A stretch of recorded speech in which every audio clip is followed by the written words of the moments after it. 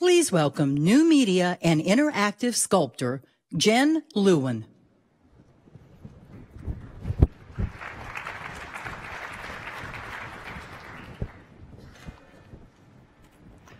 Hello.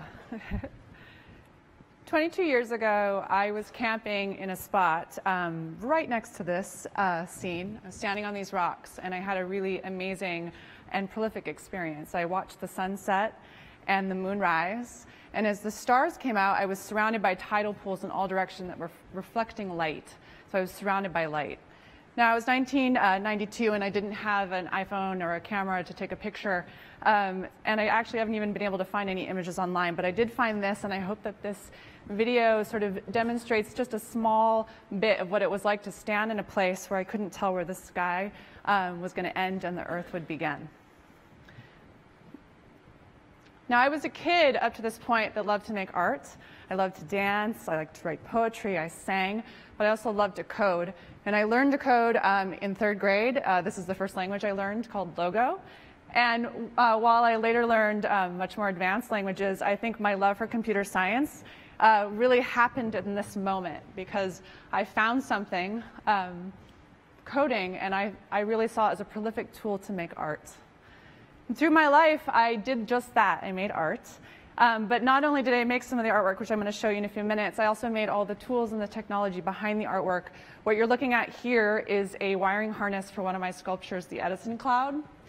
Or I would make sensors. This is a custom sensor, a high-speed, long-distance rangefinder that I used in my laser harps. And I'll show you laser harps in a few minutes. And I would bring all of these things together in interesting ways. This is, I think, a good example of this integration. This is a piece also from a long time ago, from the 90s, and it's silk that I painted and LEDs that I've woven into the silk, and I created a large aluminum form, and there's a PCB that's sort of too big because it's from the 90s, and I created a large robotic butterfly that you could dance with, and you could walk up to each of the wings, and they would move towards you or away from you at the same rate that you were moving. Or I would make things like large robotic moths that hung from the ceiling. In this case, you're sensing pieces on the ground, and they would sense capacitance of participants and set the moths in the ceiling into flight. And all of these works from almost about 10 to 15 years ago. So while I was building the technology and then experimenting with building art around the technology, I was also using the technology to create interactive experiences, and interactive experiences where people really had to participate to become part of the artwork. And I really found that in my laser harps. I know I've mentioned laser harps several times, but this is one of my early laser harps. And a laser harp is a piece, for me, where there are light beams. And as you pass your hands through the light beams, they make music, and you can create music collaboratively together.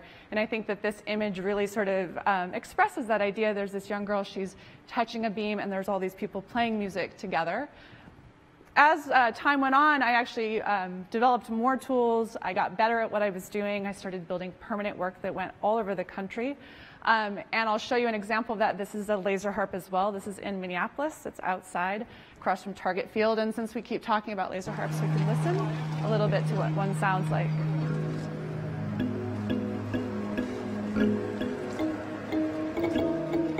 And these pieces have hidden Easter eggs, and you can change the sounds, and you can change the lights. And they can really, in this case, for example, activate a public street. But even while I was doing all this work, that moment in Australia, in Sharks Bay, it never left me. I wanted to go back to that, and I wanted to create something that could capture that feeling of playing and being surrounded by light. So I started prototyping with my team. And in 2007, we designed this. This is actually my son asleep on this prototype. This is a wireless interactive platform that you could dance on. And it was a meshable platform. It worked over a mesh network, and we put hundreds of these together and created a sculpture I called the Pool, which was designed to pull people together, but to also create an environment that let people dance and play and splash in light. And we'll look at some videos of this sculpture, the Pool.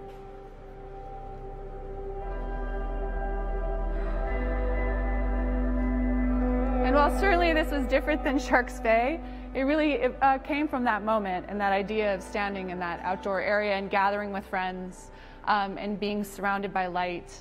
And as we've shown this work, it always has and evokes that spirit, which has, for me, been really wonderful to watch.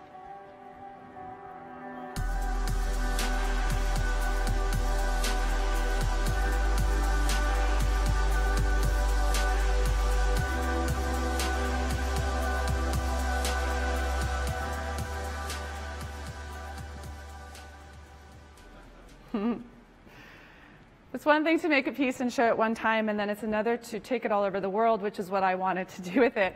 I had designed something that I actually specifically designed to be temporary, and I wanted it to go everywhere. And so my team, which has really only 3 or 4 people, found ourselves in a situation where we were traveling almost every month.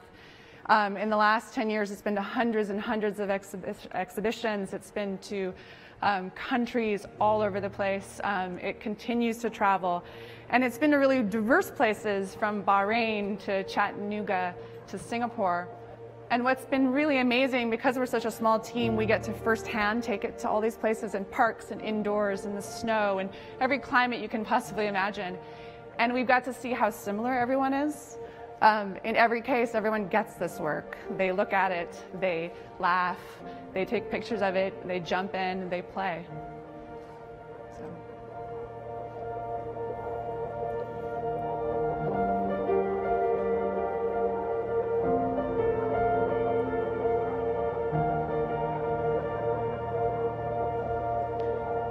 And certainly along the way, if you can imagine having a piece that's traveled this much, we've learned a lot, learned and found things along the way. I met my husband at Google I/O. We were asked to bring the piece, and of course we had to build an Android app to talk to it, so we did, and he actually volunteered to build that app. Learned a lot about perseverance, even in the darkest of times. The very first time we actually deployed the sculpture, after 20 months of building it, we took it to Burning Man, and it was one of the old-time, epic dust storms of Burning Man years past, and it was driven over and completely destroyed. It took me several months to kind of come back from that, and then I went back and rebuilt. And since then, it's been built, fully almost rebuilt almost 6 times, and it's been back to Burning Man. This is us installing it at Burning Man. An installation of the pool at Burning Man requires over a mile of trenched cable, which we then hand bury, so it's a pretty extensive installation. Learned a lot about what it means to make a sculpture that you jump on. I'm talking about hundreds of computers that hundreds of people jump on, and there's definitely some user testing along the way there. Learned a lot about shipping. I would say the hardest thing that I have to deal with is freighting and crating. I have someone on my team who just focuses on this. Would really love to see this industry change, quite frankly. What it means to make waterproof electronics. This is one of our boards after it came back from being flooded. Clearly we needed to figure out how to change that, and we have. And just constant user testing. I mean, these are tests we just did about 2 weeks ago. We're crushing LEDs, and we're making sure that data will still pass. Most data LED systems won't survive that. We're freezing them, and then we're heating them up to over 250 degrees and going back and forth to make components that I know for sure will be able to survive not just the temporary work I have, but also the permanent work. And all of this is happening in my studio, and we're doing this all ourselves. I think it's important to say with this sculpture, though, that this is not a glorified video screen that you dance on. There's no computer, there's no router, master computer, no router. Each one of these platforms is standalone and communicates over a mesh network. And this was deployed first in 2007 when IoT was really still in its infancy and people were trying to conceptualize like making a toaster tweet. And we had this massive sculpture, mesh network sculpture going all over the world. I keep saying we. This is my team 2 years ago. And this is right about when I told them that I was really happy with where the pool had gone. And also, this had led to all these new permanent pieces that we were doing all over the country and all over the world. But I still wanted to go back to the drawing board once again, because for me, it was missing that element that I showed you in those first 2 slides, that idea of reflection, that idea of the stars. And I wanted us to keep exploring. So we started playing with dichroic film and got really good at dichroic film. This is us prototyping it. We actually ended up building a piece and applying over 10,000 square feet of dichroic film. This is a work we just released last September called Aqueous, and it's the pool's big sister. It's the next version of the pool. And we'll watch some videos of it of the very first time that we ever actually were able to test it. The piece was too big for me to ever lay out in my studio in whole. And so we took it again to Burning Man and tested it and watched this drone footage on really the first time we ever got to see it. So, if you're ever going to deploy a large mesh network sculpture, why not do it for the first time in the desert?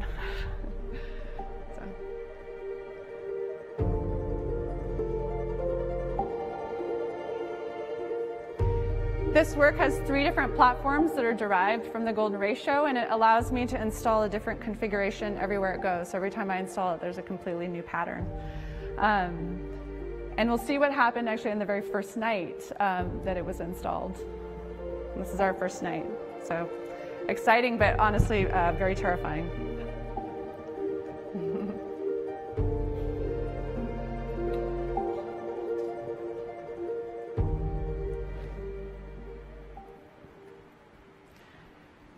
Aqueous has traveled around as well. It went to DC. This is it just recently in the snow.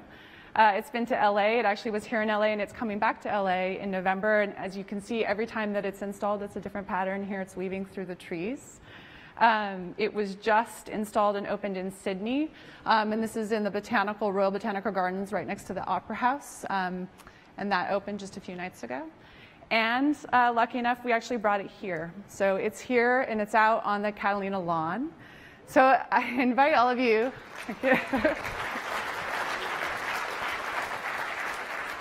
I invite all of you to play on it. It's come a long way from Australia. It'll probably continue changing. I can't really help myself. But I invite you to connect with it, to dance on it, to play with it, and to, as we always say, motto in my studio when it comes to my work, to please touch the art. Thank you.